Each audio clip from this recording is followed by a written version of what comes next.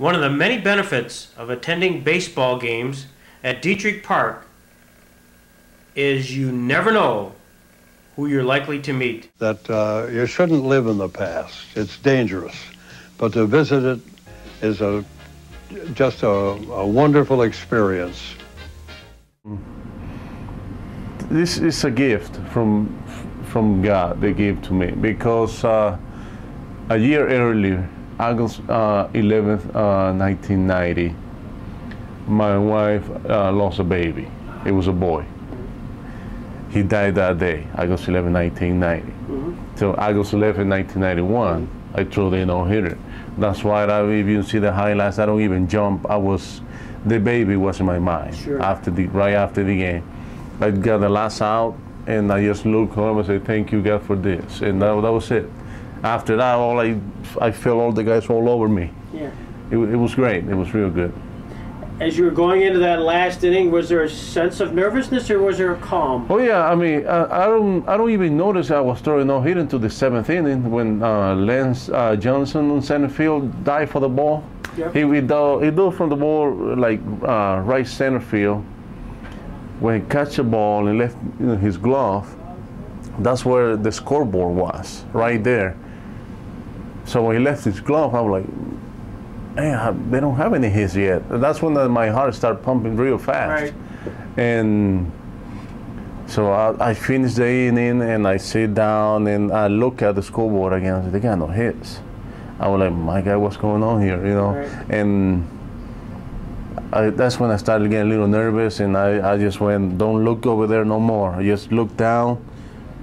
Just look down, watch the game, and that's it, and just let it go. Just relax, let it go." And we went to the 8th, and I went back to the dugout, and I was like, come on, just relax. Don't look at it. Don't get nervous. Just keep doing what you're doing right now, and it happens. Yeah. Did the players talk to you at all, or did they stay away from you? No, they stay away from me the whole time. Yeah. I was curious about that, whether... No, it's always that way. Yeah. If you throw a no-hitter, everybody just getting even farther and farther, and that's the way it goes. Went out there and think about, the baby, and worry about, is this gonna happen like I did in Texas? I can't get nobody out. Right. I was worrying about that stuff. Right. I was thinking about, like I said, the baby again, and I don't even look at the game, like what it's supposed to do. I just go out there and do the best I can.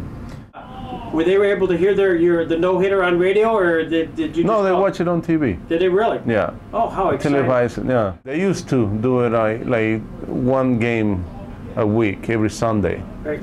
And they were televised, and no matter what, if I was pitching or not. And I got lucky. Well, they got lucky. That was it. I was pitching that day. Oh, how exciting! It happens, Yeah. Like I said before, God gave me that gift. What's the highlight of your career? I say the complete game in against the Blue Jays, playoffs, right. 1993. Through complete game, we were down, like 2-0. They 2 wins. We had, we don't have any wins, and I threw a complete game, and I think that was the best ever. But when the series moved to Toronto, Chicago rallied behind Wilson Alvarez to win Game 3. Well, thank you very much. Thank you. I really appreciate it.